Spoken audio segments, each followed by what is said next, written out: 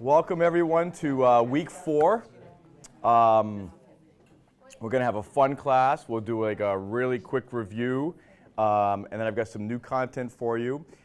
Just a couple of people have come up and asked me about books, and so we are using a book for this class, and it's a great. We're going to cover a lot of different interesting topics throughout the book. But some have asked me, is the church providing the book? So the way we're doing this is I'm kind of pulling out all the key points and giving it to you to make it nice and easy. But if you do want the book, let us know. I think it's $20 on Amazon. We're going to try and get it for a little bit cheaper. I think Cindy was saying that you would pay something. Maybe it's like $15, maybe it's $12, depending on how many you want to order. But it would be at a discount here and free shipping.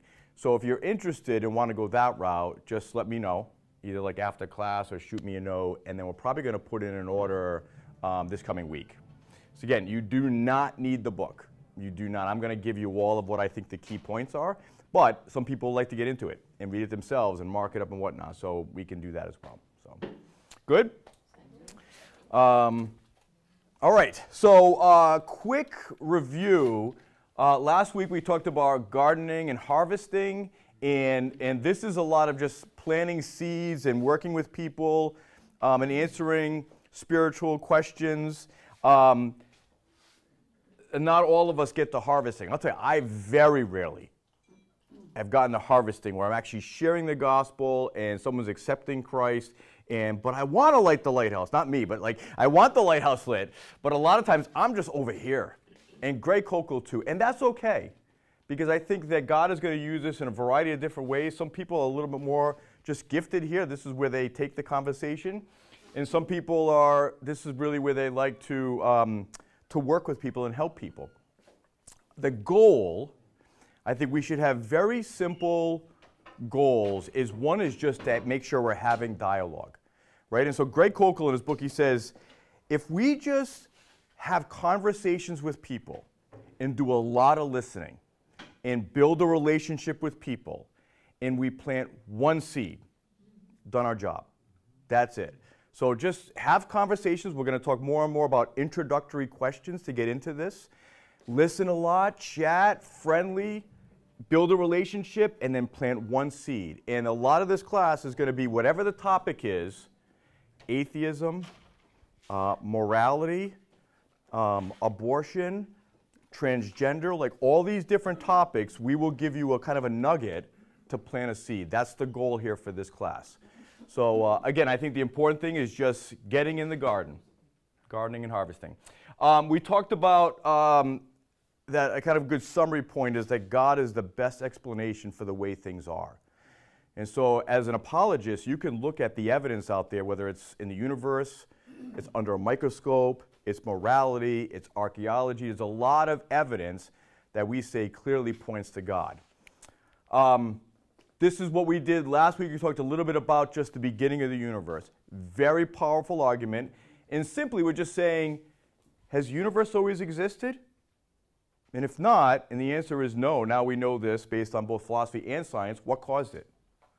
That's it. That's the simple point that we're making with this argument. Now, there's a lot to this, because if they go one step further and they say, well, how do you know God?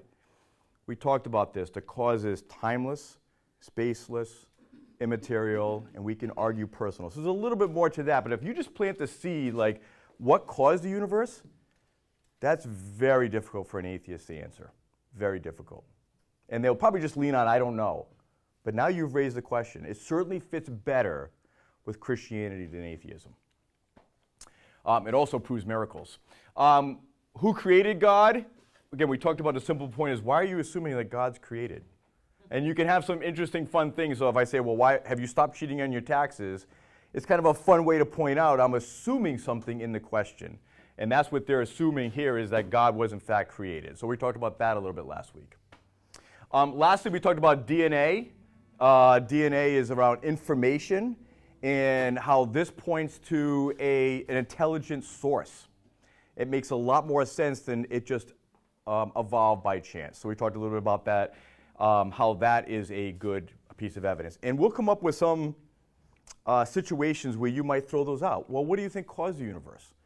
Where do you think DNA comes from? You can toss this out to them and kind of raise the question to get them thinking.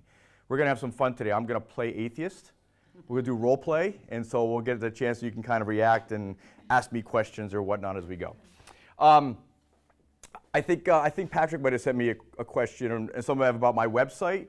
So again, I've put this out there just so you have a source to go to if you just want some quick information. So it's just christianpoints.com is the website. And if you hover over this thing, points, if you hover over this, a list of topics will come down here, and you can go to any of these topics and get some quick information. So if you went down and you clicked on beginning of the universe, boom, this page will come up. And again, it's very simple, and I try and include some pictures to have some fun here. So why is God the best explanation? I give you a summary point here. Since the universe had a beginning, something outside the universe must have caused it, and only God fits this description: timeless, spaceless, immaterial, powerful, intelligent, personal. And then if you started to scroll here, you could get more detail if you wanted. So you can start high level and get a little bit more detail. And it's not like a book. I mean, it's just some quick points if you want to get to that. So don't feel like, man, I got to memorize everything in this class. There's some sources you can go to. All right. I want to go back. We've been talking about miracles a little bit. In each class, we're kind of nibbling away at this. One week, we talked about all these surveys that have been done where millions and millions of people are claiming a survey. So I know I sent it out last night, but there was an email I sent out to give you all the sources. So if you want to click on those links or see one of the studies, that's there. We talked about a couple specific cases on miracles. We will do more of that as class goes on. We talked about the creation of the universe is a miracle. That was last week. The last piece of evidence here is one where somebody might say, well, I don't believe the miracles in the Bible. And again, I would go back to, well, if the beginning of the universe happened, then miracles are possible and everything else is easy. But why I also believe in a lot of the other miracles of the Bible is a concept in history known as the principle of embarrassment, where if there's an embarrassing detail that is noted within the account, it's very likely that that account happened, because the author would have not wanted to paint a negative picture if they wanted to put forward a message. Does that kind of make sense, that general principle? And historians use this. Gary Habermas was one of my teachers, and this is one of the things he talked about. He said there's multiple E's we want. We want early testimony, we want eyewitness testimony, we want embarrassing details, and there are a variety of E's. This is one of those. So I like to use the concept of, imagine you were at an interview of not just any job, but your absolute dream job. Like, this is the one. I really would love to, that's all right, coach the Patriots. Like, I want to be the next coach. Now, if that's what he's going for, would he purposely say something embarrassing that was a lie if he still wanted the job? And it was embarrassing detail. No, he would not. I mean, if he says something that's kind of embarrassing, it's likely that it is true. Correct? You wouldn't just purposely say a lie that's embarrassing yourself and still want the job. Well, if you look at, and this is interesting, if you look at the way Scripture is written, there's a variety of kind of embarrassing details that clearly wouldn't have been put there if this was being fabricated. So I'm just giving you two examples here, and these have to do with miracles. I'm going to read the account very quickly. You tell me where the embarrassing detail is. All right, Matthew 8:24. Behold, a violent storm developed on the sea, so that the boat was being covered by the waves, but Jesus himself was asleep. And they came to him and woke him, saying, Save us, Lord, we are perishing. He said to them, Why are you afraid, you men of little faith? Then he got up and rebuked the winds in the sea, and it became perfectly calm. First off, where's the miracle? Remember, this is the disciples. Jesus has died and risen. The disciples are putting forth this message. They're saying this account happened. Are they going to paint themselves in a negative way if they are fabricating a lie? Probably not. And this happens routinely in Scripture. Now, we typically gloss over this. But this is, you gotta live in the story, as Pastor Bob says. If I'm going to make up a story Am I going to pay myself of little faith? Probably not. Peter's the worst, right? He gets called Satan by Jesus and whatnot. Here's another one. This is one of my favorite verses in Matthew 28. But the 11 disciples proceeded to Galilee, to the mountain which Jesus had designated to them. And when they saw him, they worshipped him, but some were doubtful. This is extremely powerful because the entire gospel is here. They worshipped him, meaning he's God. They saw him, meaning he's resurrected. I mean, that's the gospel right there. So if you're making this story up, do you add this? Do you add that embarrassing detail that some were doubtful? Probably not. The fact that this is there were probably some that were like, wait a minute, didn't he die? Is this really him? Some were wrestling with this, and that's a human thing. So if you look through Scripture, there are embarrassing details that I think prove the truth of the passages. Oh, so we had, let me make sure I remember them. I think there were 4 he goes through. There's we want early testimony. We want eyewitness testimony. Those are 2 of the most powerful. And then we want embarrassing details. And then the 4th one is enemy attestation, meaning if an enemy says it, it very likely happened too, right? So like when we talk about Jesus is dying on the cross, that is written not just by Christians, but non-Christian sources, enemies of Christ. So if you get those 4, those are the things an historian is looking for, and man, Scripture fits. We've got early, we've got eyewitness, definitely embarrassing, and enemy attestation. So, all right. Any other questions? One of those doubting, right? Yes. Yeah. I'm not going to believe. And then Jesus almost chastised him to some degree, like, stop believing, right? I mean, stop disbelieving. Start believing, Thomas. Yeah. That's a good way. And Peter's like, the whole thing, did Jesus really predict his death? Well, if you look at that passage where he predicts his death, what does Peter do right after? He starts saying, Jesus, I'm not going to let this happen. And he says, get behind me, Satan. You don't have the things of God in mind. You are a hindrance to me. Like, again, Peter's leading the church. You don't make that up if you're fabricating this story, right? Okay. I would have been Thomas. I would have been, wait a minute, you're all saying this? Have we all been drinking? Like, I need to see where those holes are, right? I probably would have been, because I'm wired as a skeptic. Yeah. He gets labeled that, but you're right, he wasn't there. I mean, James might have been the same way, but he got to see it early. That's a good point. Yeah. Yeah. All right, let me do a little video. This is Frank Turek. He just has an interesting point on miracles that I think would be fun for us to see. It's just like a minute and a half. Can you hit that, Carol, the light, please? The conversation you start to have with somebody who's over here is very different than one who's over here who's not a Christian. They might be Muslim. They might be Jewish. And the seed you plant is going to be different over here than over here, certainly over here, and even here. So there's just these starter questions where you're trying to gain some information to know where someone is at. And that's what some of these were. Now, origin has to do with, well, how do you think the universe got started? And anything that's related to cause or effect, you could tie into, how do you think all this got started? Say, wow, that's the start of a football game as a kickoff. How do you think the universe started? That might be a jump. And we'd be like, look, I just want to watch the game. I don't really feel like talking about, but you were looking for clues as to where you can ask a question. How do you think that all this got started? Identity is you want to ask somebody about who they think people are, who human beings really are. And I think this one is very good if you want to get into the topic of a soul. So one idea with this is when somebody says, I kind of feel it inside that I should go to this college, or I kind of feel it inside that I should take this job. My question, well, what do you mean by that? When you say, what do you mean you feel, do you have a soul? Do you believe you have a soul?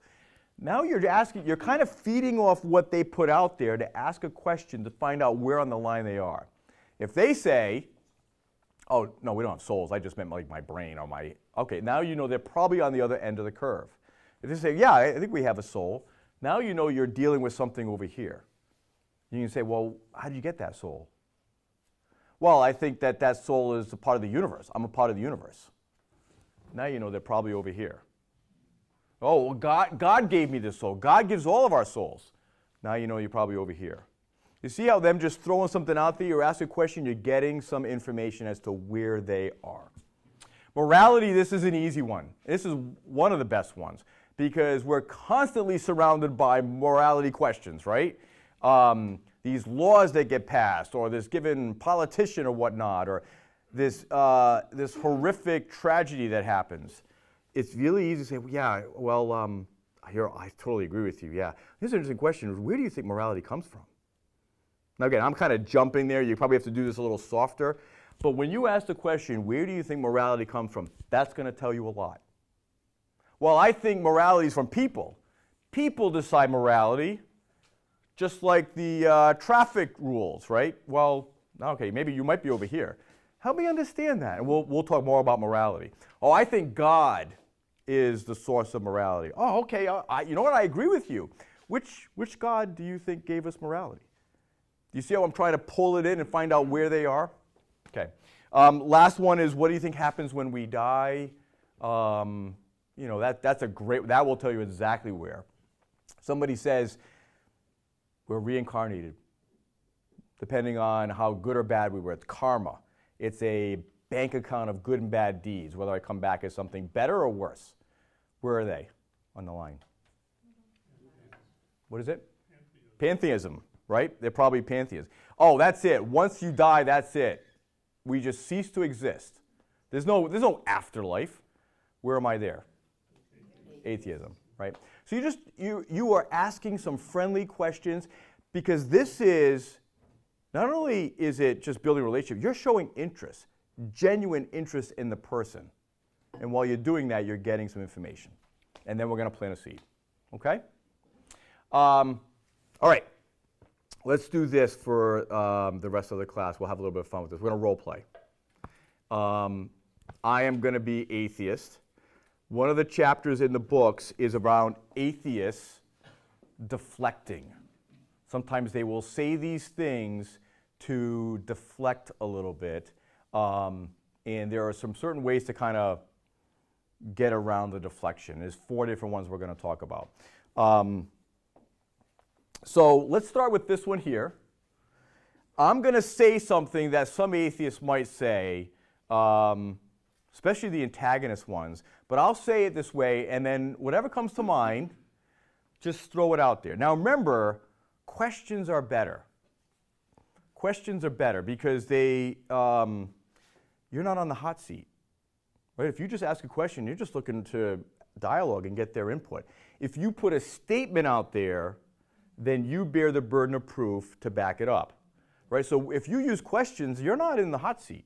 You're just kind of drawing it out of them. So as we have this dialogue, you might have something you want to say. See if you can form it in the phrase of a question, just like Jeopardy, right? Just think about that. How would I form that in a question? All right, so if I say this, you know what? You all are Christians, you are just like me. You are just like me. You don't believe, there's like hundreds, there's millions of gods out there that you don't believe in and I don't believe in. Do any of you believe in Zeus? No. Do any of you believe in Apollos? No. I just believe in one less God than you do. So you're really like me. You're an atheist for all those other gods. Okay, but I mean, you don't believe in Zeus, right? No. Do you believe in Allah? No. Do you believe in Apollo? How about Thor? No. Okay, so there's a lot of gods you don't believe in. You're like me. You think they're silly, right? Because I've been taught that those are all false. Okay, and so what I've done is I've taken it one step further, and I've learned that Christianity is false. I've learned the God of the Bible is false. So you'll catch up to me someday, but right now you're just one step behind me. I'm playing obnoxious. I hate playing obnoxious atheist. What's that? Where are those other gods now? Well, we've learned that they're false, right? They had these dedicated believers who worshiped them, and then over time they got smarter. And I mean, look, if you want to believe in God, that's fine. That's your thing. But you are an atheist like me when it comes to all the other gods. I've just gone one step further. Good question, and Ralph, you all had really good questions. If I had somebody dealing with that kind of attitude, I would have said, you know what, I am happy to have this dialogue. Let me ask you, are you genuinely open to hearing some evidence for God? And if they, depending on the answer, I might just say, you know what, I'm a good listener. I'll listen, but are you really open to hearing? Because I've got some great things to share, but if it's going to be, you're not really open, then I don't know that it's worth my sharing with you. So that's it. Again, I want to have a, what's that? What's that arrogance back on that? Exactly. That arrogance that comes out, you're like, stop it. Right, yes. And we're going to show you how to deal with the steamroller. The steamroller is, and I haven't done that one yet, but that's where you just start talking over people. And just don't throw your pearls to the swine, or is what Jesus said. I'll leave you the question. You got it. Yes. It's a great question to ask. If you're sensing somebody's just there for a fight, then that might be your gardening question. You might just say, are you genuinely open to hearing about this, which, by the way, if it's true, impacts your eternal destination? Notice how I just planted a seed. Are you really open? And look at what's at stake. And that might be the one thing you plant, right? Someone else had, Cheryl. You're using questions to kind of draw them out, and trust me, we're going to give you enough things in this class to go back to, like Carol threw out the DNA. There's a few things where you can go back to them on, and there's going to be somewhere you're like, I don't feel comfortable going down that road, DNA. Like Shelley can, she knows chemistry, she's looked at this one, she can go.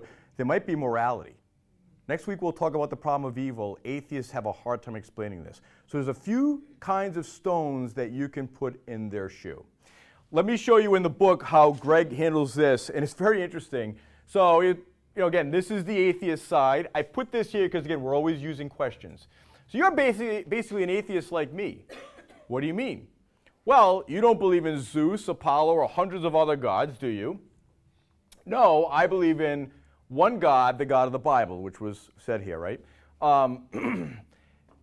So here's the way he goes about this, and he says, and now Greg is married, and he says, so do you think I'm a bachelor? Now again, they'd have to know like a little bit about you, and I'll give you something else in a second, but they know they're married. Say, do you think I'm a bachelor? And he says, well, of course not. You're married. And well, there are billions of women I'm not married to, and a bachelor has only one wife. Right? One less wife than I do. So you're trying to show them how just because I believe in God, but I don't believe in all these, doesn't make me an atheist. Same thing here. I'm married to one woman, not the other 3.5 billion on the planet. That doesn't make me a bachelor. I'm still a married person. So this is just kind of interesting way to do it. Now, if you're not married, there's some other ways you can do this. You can say, people with jobs are all unemployed since many companies don't employ them. Like, I work at a credit union, but I must be unemployed because I don't work for every credit union or every company in the world, right? There's another one. So murderers are basically peaceful since there are billions of people they have not killed, right? So what you're trying to do is show them that, just they're taking the exception and making it the rule. The other really big problem with this is this is one that's realistically used. We might think this is foolishness, and it is. This is really used by some atheists. What I would tell an atheist is if I didn't believe in the God of the Bible, I would not default to atheism. That's what they're trying to say here is, well, I don't believe in one more God. So if you didn't believe in the Christian God, you'd be like me. No, I'd pick a different God because theism is a lot more compelling than atheism. But what they're trying to say is if you didn't believe in Jesus, you'd be just like me. No, there has to be an uncaused cause, an intelligent creator. So does that help a little bit with this one? I think you all did great. And again, go where you're comfortable with. It might just be where you started out where, hey, you know what? I just want to share with you my experience. Are you open to hearing that?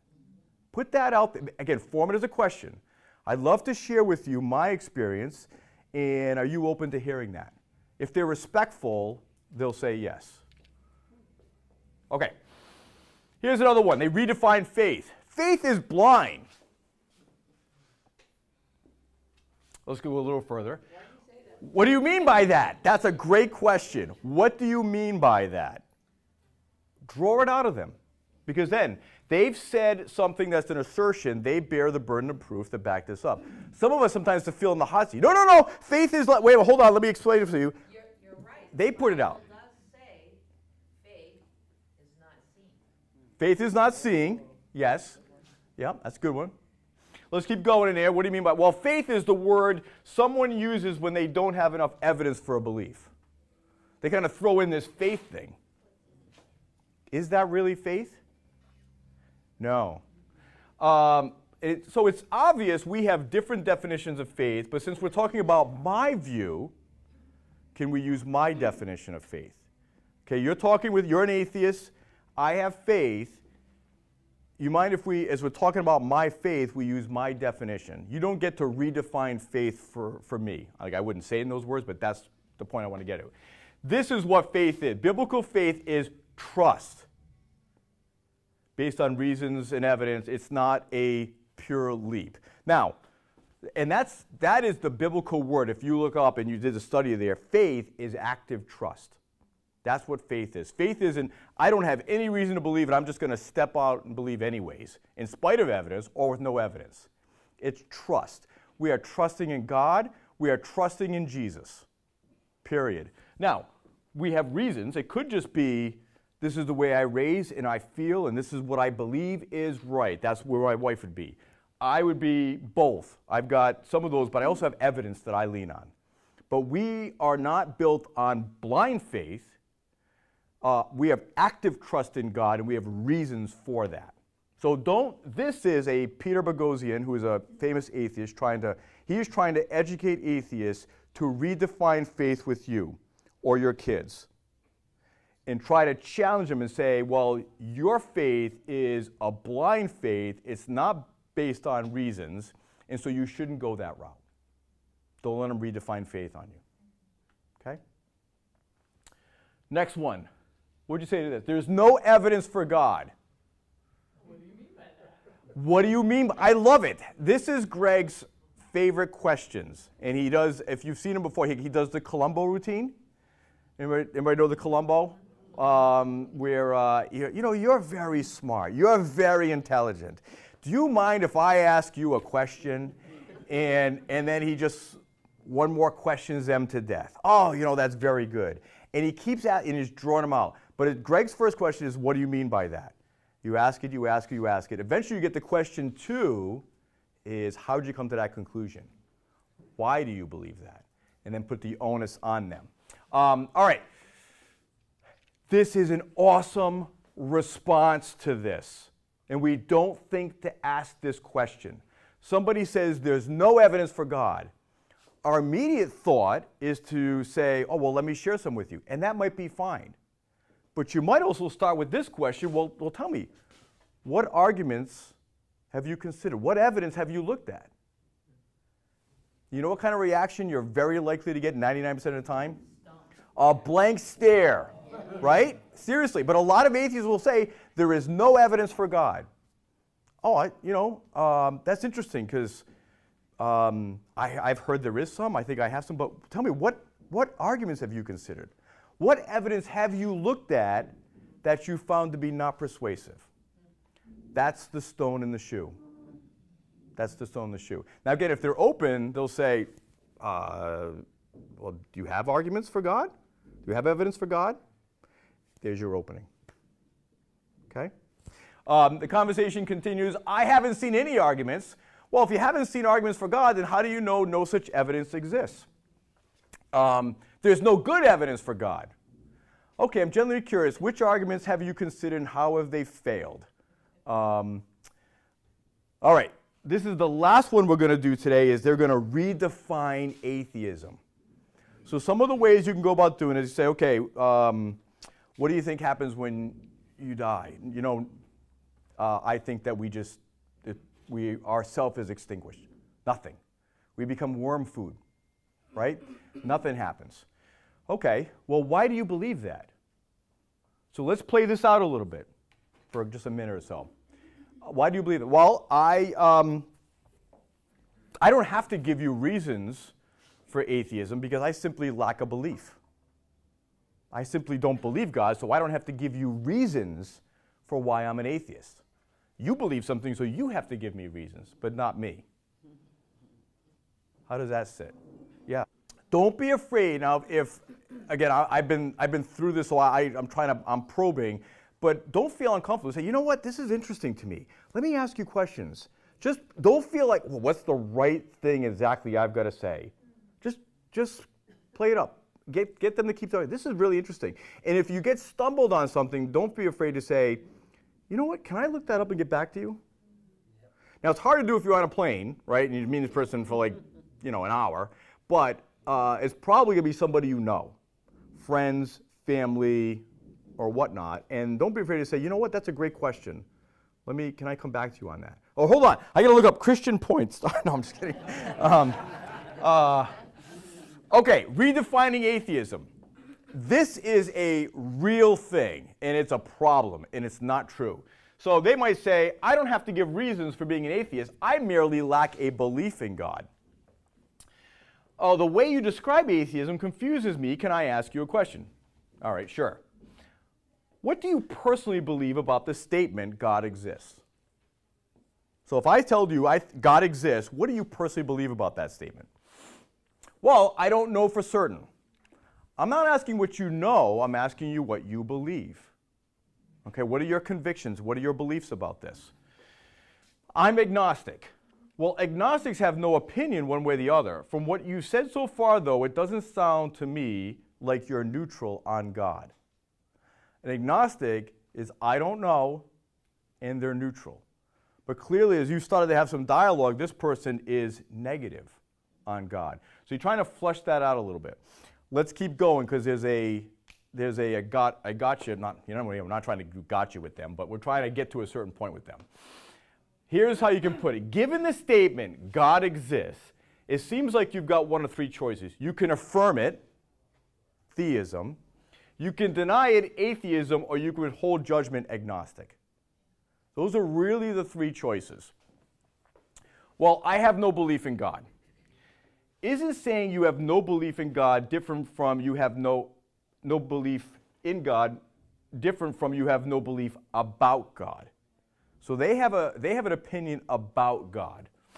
I don't know what you mean. You think I'm mistaken, right? Right. So here's the point. If you think I'm wrong about God existing, then you must believe he doesn't exist, which is why you have no belief in God. What you're trying to do is to get them to react to, does God exist? They're either going to say yes, no, or I don't know. And it's not about what they know, it's about what they believe. If they believe God does not exist, that's an atheist. Then I would ask them why. And don't let them fool you with this, well, I lack a belief, I don't have to share anything. If you lack a belief about God, you have a position on God. Why is it you've chosen that position? That's what we're trying to draw them out. Just having this conversation with them, and I know there's a lot here, I'm going to send you these slides, is going to force them to think. Greg Koukl tells something in the book, just having a question and asking somebody these questions. He had it with a waitress, and he was like, early morning, he's not a morning guy, just want my coffee, and then got into this conversation, back and forth a little bit like this, and then she came back to me and said, you know what, nobody has ever asked me questions like this before. And it started her thinking. So just trying to flush out what someone believes, that can be your stone in the shoe, right?